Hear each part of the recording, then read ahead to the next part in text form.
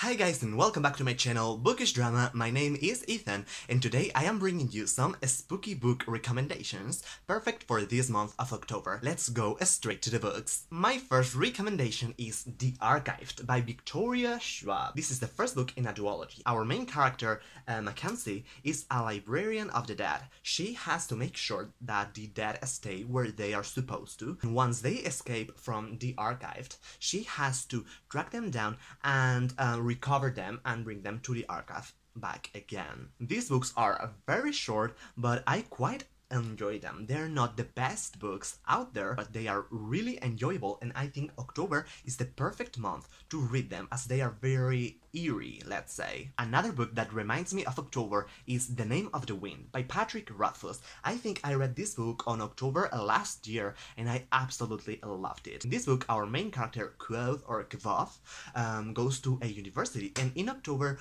we are all back to school, so it is a very relatable situation. I am sure you have heard something about this book. Some people love it, some people hate it. I absolutely love it, and I also love our main character, who is also very controversial. This is probably the book with the best writing style that I have ever read. I cannot wait for the third book to come out, and you guys have to read it if you have not already. I know it is quite long. In this edition we have 650 pages, which doesn't seem that long, but it kind of is. If you're going to pick up one book from this video, go and read this one. My next recommendation is Night Film by Marisha Pazel. This is also a very dark book that it is also told in a very weird format, or unusual at least. Here we can see some kind of file or web pages and that.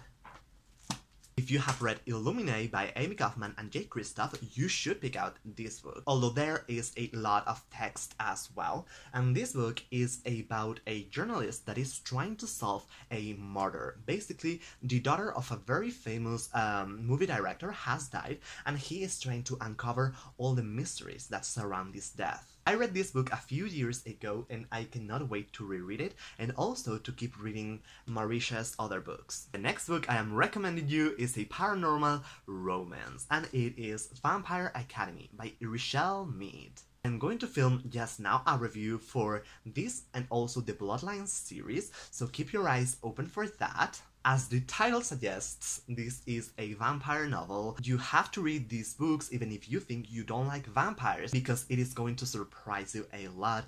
We follow our main character, Rose Hathaway and Elisa Dragomir. They are best friends and they have to uncover something that relates to the magic system of this world. They are also attending a boarding school, and our main character, Rose, may or may not fall in love with one of her teachers. And the last book I have today for you is Into the Water by Paula Hudgens, the author of The Girl of the Train.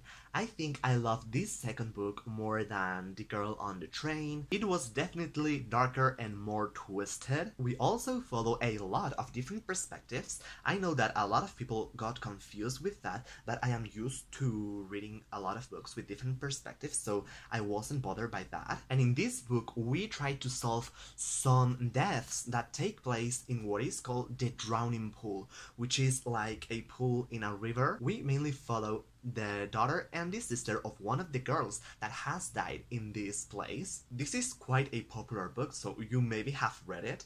If not, I really encourage you to pick it up. I really want to get more into mysteries, so if you have any recommendations, leave them in the comments down below because I am really interested. Those were all of my recommendations. I hope you liked this short video. If you did, give the video a huge thumbs up. Don't forget to subscribe and hit the notification bell so you don't miss any of my videos. Thank you so much for watching, and I will see you next time, guys. Bye!